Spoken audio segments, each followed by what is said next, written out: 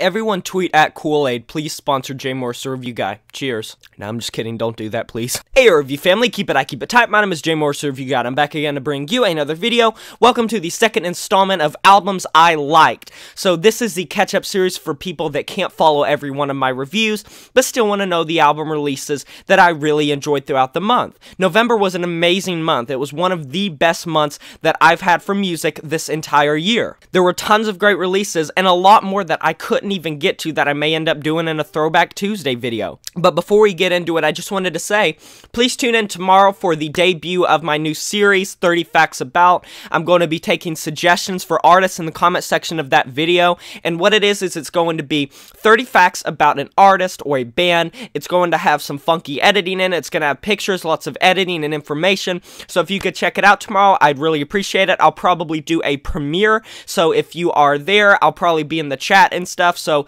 look forward to that. But without further ado, let's go ahead and get right into the video.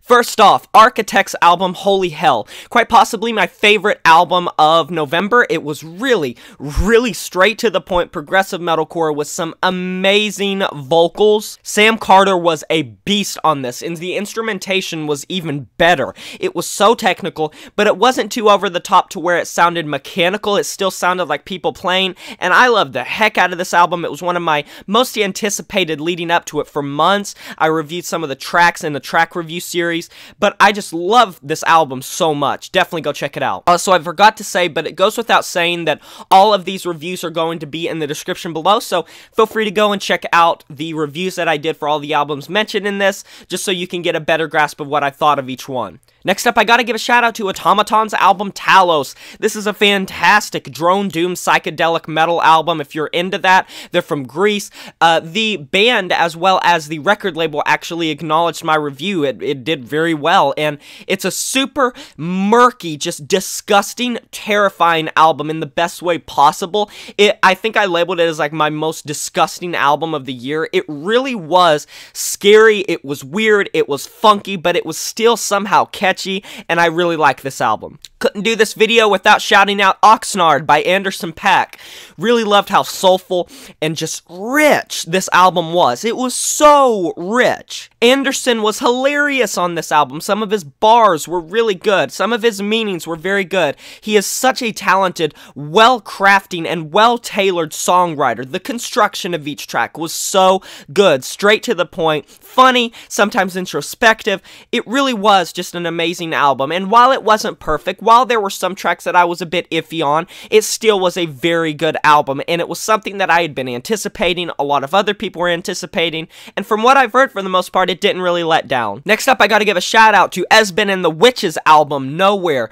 Really funky, strange black gaze album that has really beautifully chilling and haunting female vocals that lead in the mix, and they are beautiful. It works well. The only complaint I had was that sometimes they can feel a bit disconnected from the instrumentation, but it really was an interesting black gaze album, and I'm not someone that usually is into that genre whatsoever. I'm not that into Death Heaven, I'm not that into Alcé, I'm not that into, I think Bostonage is another one that's kind of black gazy, although I did kind of like their album. But either way, this really was a great black gaze album, and definitely my favorite black gaze album of the year, even if I haven't heard that many. Next up, we got Decapitation with Medium Rarities. This is an amazing compilation, got some demos, got some raw stuff. It is super raw recorded, and that's the point. I believe 7 tracks are raw demos. There's bonus tracks from different albums that they've released. It spans their whole career pretty much, or at least the majority of it, and it really is a kind of celebration of the band. Really dug into this album, really enjoyed it. I believe I gave it a 9 out of 10, if I remember correctly, or an 8 out of 10, but it was brutal, it was heavy, it was amazing. Getting to some more of the recent albums that I've reviewed, there's been quite a few albums that have released near the end that I've really been into.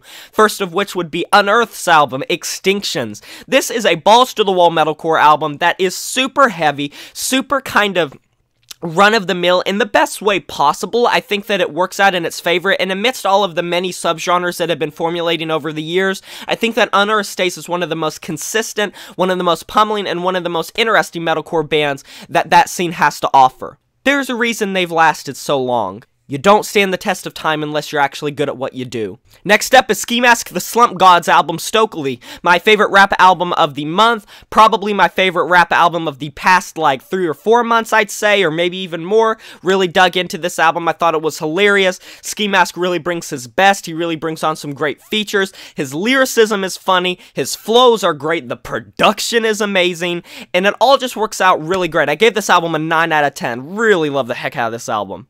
And then finally, we got Earl Sweatshirt's album, Some Rap Songs. This is my most recent review. It is weird.